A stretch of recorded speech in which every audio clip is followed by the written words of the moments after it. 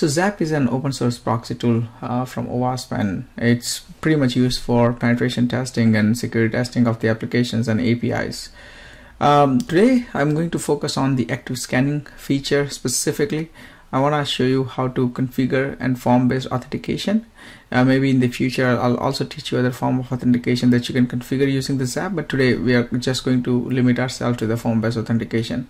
We'll also make sure that we verify whether the authentication is actually working when the ZAP is scanning the entire application.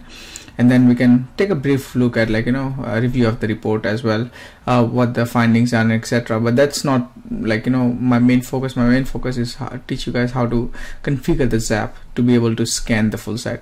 So if you like the free content, please hit the thumbs up. It immensely helps me, immensely help the channel as well. And just gonna take a second for you guys. All right, so let's get into it. So first off, you want to browse the site, so which you want to scan. There are two options. You can use your normal Chrome or Firefox browser, or you can use the one which is natively available here. So what you can do is you click on it, and then as soon as you click on it, it's going to open up the browser. It says explore your application with the ZAP.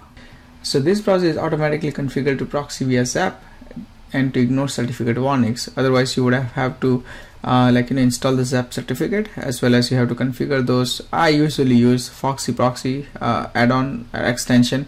If you haven't used that, check this out. It's pretty convenient if you have to switch between multiple proxy and on and off proxy settings. The more effectively you explore your application, the better ZAP will understand, be able to attack it. Alright, so which site we're gonna cover today? I want to cover what do you call it, the Ultra, this one.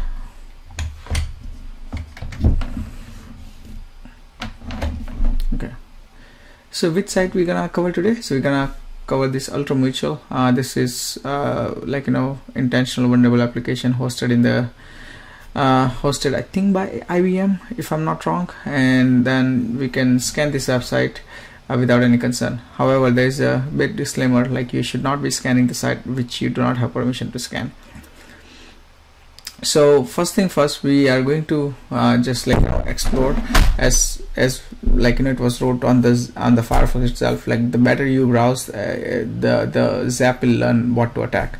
So I'm just gonna put the credentials here, so just to make sure how the form-based authentication is working. All right, and here you will see the sign off and etc. Now let's go back to ZAP, and this is our application, right?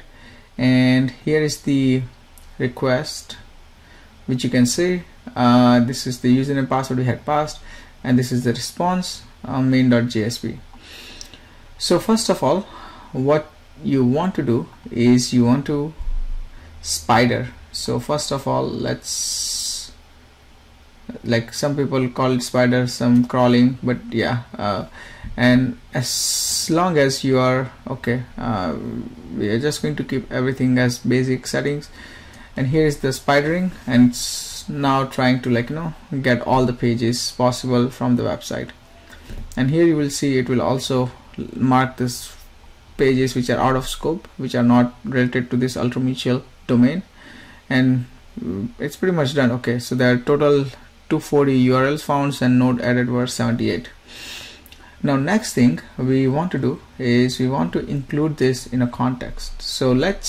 So context is the way ZAP identifies what to scan and how to scan. So here, this is our domain, right? So is there anything we want to exclude? I don't think so. So let's go into the authentication. First thing you want to change here is select form-based authentication, and you need to load the login form. You need to tell ZAP what's the login URL here. So I'm going to select this one, which is do login, which we just saw, right? Here you need to say user ID, and then password is password. And then one thing, I guess it's going to be very helpful if you put this regex pattern used to identify logged out messages, right? So what you can do here is perhaps when we go sign off here, and then let's inspect this particular item, and then here there should be a login.jsp. okay, so whenever we encounter this login.jsp, at least in the response, that means our session has been signed out, and that's where we want ZAP to try and log in again. So let's go here and put that login.jsp, right? Then next thing we want to do is we want to add users. So our username is jsmith and password is this. You put okay, add here, forced user, we don't want to change anything here. Let's just make sure everything we have, yeah, unless you want to select specific technology, you can do that. Default is the one which is the default context from ZAP, which it uses to crawl any pages. Okay, so let's hit OK. Now one thing we forgot to do that is, let's go here and name login demo, so it just makes somewhat relevant, right? Next thing you want to do is you want to do active scan, and you want to select the user you have added, and then here you can select input vectors, what you want to attack. The main thing is maybe policy. Right now we have policy to scan for all kind of vulnerabilities, so you can see we are going to scan all of this, right? And I'm just going to let it be just to show you that how it looks. So let's hit the start scan, and here you'll see in all the requests that's been sent, and you click on it, and you can also see the request and response, and also sometimes you'll see 200 internal server error, and everything will be captured. And when you click here, it will also tell you which vulnerability it is testing, how many requests was sent for this vulnerability. You can also skip this active scanner and jump onto something, or you can obviously configure the policy to only scan certain vulnerabilities. So it has all the data here. It's gonna take a while, so let me pause the video and I'll come back when this is finished. So the scan is completed, and we can see how long it took, each scan, each vulnerability or each plugin to be scanned, and how many requests were sent. Overall it took 15 minutes. However, I had to just cancel out the last 6 tests, as you can see here, just to save some time. But anyway, that doesn't affect how the authentication works and what we want to achieve from this session. So once this is done, what you can do is you want to make sure the application was actually be able to log in and scan all the authenticated pages. Otherwise the results is not something you want to rely on.